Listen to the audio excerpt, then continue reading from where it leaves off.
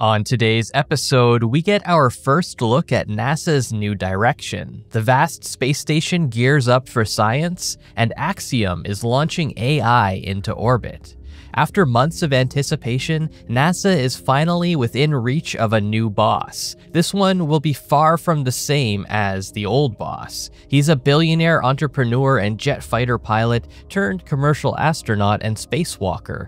He's also a close friend of Elon Musk. So what happened when Jared Isaacman went to Washington? Politics.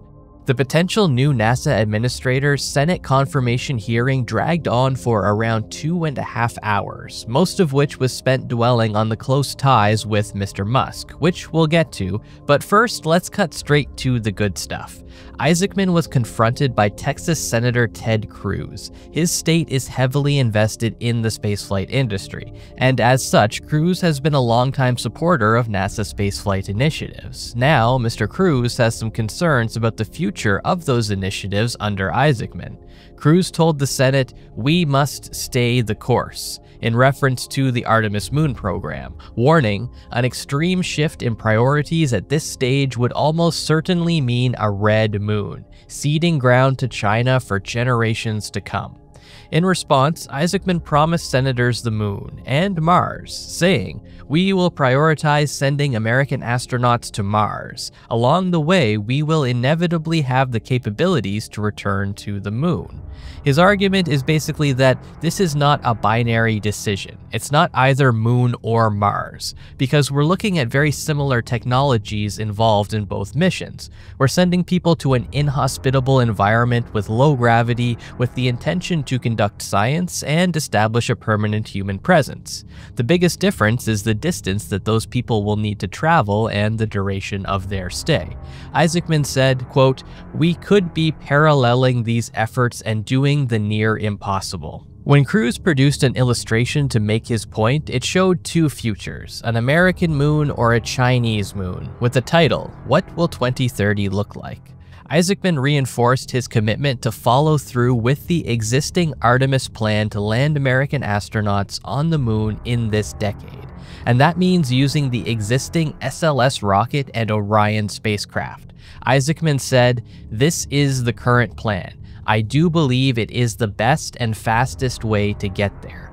But he also threw in a caveat many had been expecting to hear. He continued, "I don't think it's the long-term way to get to and from the moon and Mars with great frequency, but this is the plan we have now." Jared was under a unique pressure on this issue because the crew of the Artemis II mission just happened to be in attendance at the confirmation, and Isaac acknowledged them by saying, "We've got to get this crew around the moon and the follow-on crew to land on the moon." And speaking of commanding powerful vessels, what if I told you there's a way to take that fantasy out of space and straight into the ocean with a flaming ghost captain at the helm? This video is sponsored by World of Warships, the free-to-play naval combat game where you can command historically accurate warships, and now not so historically accurate undead ones too, because yes, the Headless Horseman has officially joined the game. He's bringing his own cursed commander and a ghostly ship skin that glows like it's powered by pure nightmare fuel. Honestly, it's probably the most metal thing ever added to a naval sim. If you're new to the game, hit the link right at the top of the description and use the invite code HEADLESS to get 7 days of premium time, 1.5 million credits, 500 doubloons, the spooky Headless Horseman himself, that cursed ship skin that works on any ship, and a free ship of your choice once you've completed 15 battles. Yeah, it's a whole Haunted Fleet starter pack. And look, World of Warships is genuinely fun. The ships are crazy detailed, the battles are packed with strategy, and the game drops new missions and updates every week. It's a great excuse to yell broadside at your monitor like a naval maniac. So if you've ever thought, I'd like to dominate the ocean with the help of a mythological undead maniac, this is your moment.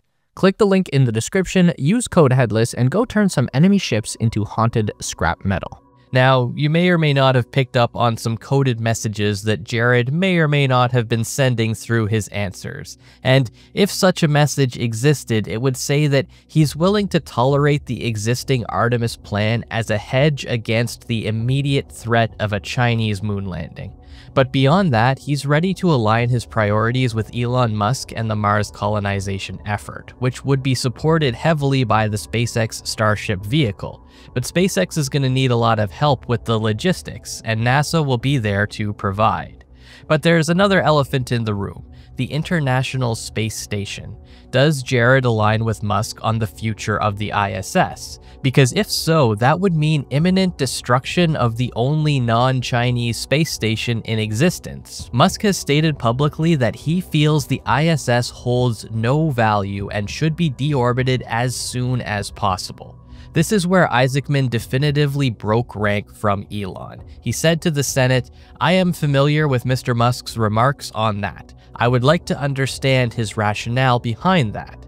And then he made a very clear statement of his own opinion, saying, "I do not believe we should deorbit it now. I think we need to make the most use of the space station while we have it and figure out what we can accomplish in the unique environment of microgravity." A lot was made over this idea that Isaacman could be nothing more than an Elon Musk proxy put in control over the US space program. In a more direct response to where his allegiances lie, Isaacman told the Senate, quote, "I want to be absolutely clear. My loyalty is to this nation, the space agency, and their world-changing mission. SpaceX is a contractor. NASA is the customer. They work for us, not the other way around." So in theory, Isaacman is saying all the right things, and around the space community, he's widely seen as a good choice to lead the next chapter at NASA. But there's still a pretty big question lingering around what kind of space program he'll be left with. Isaacman might have control over the direction of the agency, but one thing that he doesn't control is the money. And this might be a very big problem in the very near future. We have early and unconfirmed reports that President Trump wants to make a significant cut to NASA's operating budget. The thing about this proposal, if true, is that it would be a targeted reduction, and the target is science. Approximately 50% of the dedicated science funding for NASA would evaporate, leading to some pretty devastating losses. Mars sample return would be finished. The long-suffering Da Vinci mission to Venus would be put out of its misery for good. NASA's next-generation space telescope, the Nancy Grace Roman, which is already constructed, would be put on an indefinite pause. This would also force the closure of NASA's Goddard Space Flight Center. And those are just the headline-grabbing outcomes. The holistic effect of this budget on the fields of astrophysics and planetary science would be widespread.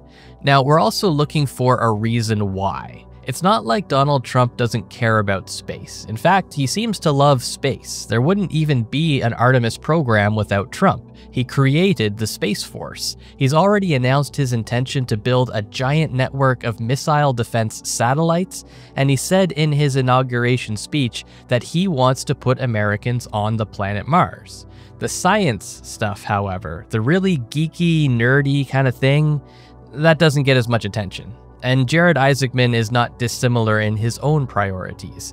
He is a huge enthusiast of human spaceflight. He's put his money and his own ass on the line to further the development of commercial spaceflight programs with SpaceX, but he is not a scientist. And then, of course, there's Elon Musk. Very passionate about going to Mars, building rockets, colonization, deep into the engineering side of things, but also not a science guy. So if we were to infer what was going on here, we're probably looking at a redirection, a reprioritization of NASA, away from the theoretical and into the practical. The winds of change are blowing strong, so stay tuned for that. Now, for those who do care about science, we're jumping back into the story of the vast Haven 1 space station. This is quickly turning into America's next best shot at a functioning outpost in low Earth orbit. Haven 1 is not particularly big or fancy, which is probably the reason why it's progressing so fast. And that's led into the first round of customer payloads that will be on board the space station when it flies to space as early as next year. There's the Japan Manned Space Systems Corporation, which has supported research on Japan's Kaibo module on the ISS. They'll provide a multi-purpose payload facility for microgravity research on Haven 1.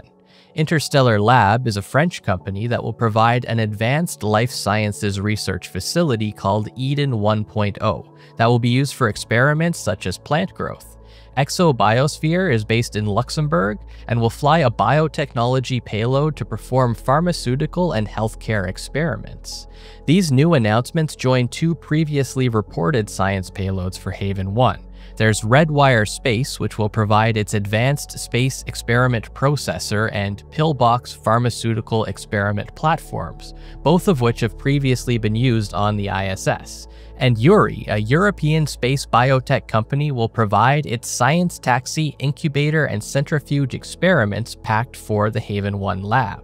Haven 1 can host 10 mid-deck lockers for research payloads. Most of those have now been sold to those partners or are being reserved by VAST for use by crews that will visit the space station. Those lockers are the same standard as on the ISS, but with a little bit different aesthetics. On Haven 1, the lockers will be located behind wood paneling on one end of the module that opens up to access the payloads. The idea is that when they aren't using the payloads, the crew can close it and have a more relaxing experience, kind of like a work-life boundary in space. Haven 1 will be visited by 4 short-duration crewed missions, which VASP will leverage to gain experience for its larger Haven 2 station, which is proposed for development under NASA's Commercial Low Earth Orbit Destinations program. Meanwhile, Axiom is launching AI supercomputers into space. The commercial company will launch 2 orbiting data center nodes into low Earth orbit by the end of this year. This is the first step in the development of off-planet computing infrastructure. The pioneering satellites will be used to draw data from Earth-observing satellites, drawing on complex AI and machine learning algorithms to speed up the delivery of valuable insights to users on the ground. Currently, satellites need to beam their images to Earth for processing, which introduces delays. Bypassing the need to downlink data to ground stations scattered all around the world will also mitigate security concerns, such as possible interception of data by adversary actors. Although the first orbiting data centers will exclusively crunch data collected in space, some technologists think that power-hungry computing infrastructure would do better in space, where solar power is constant and cooling is easy.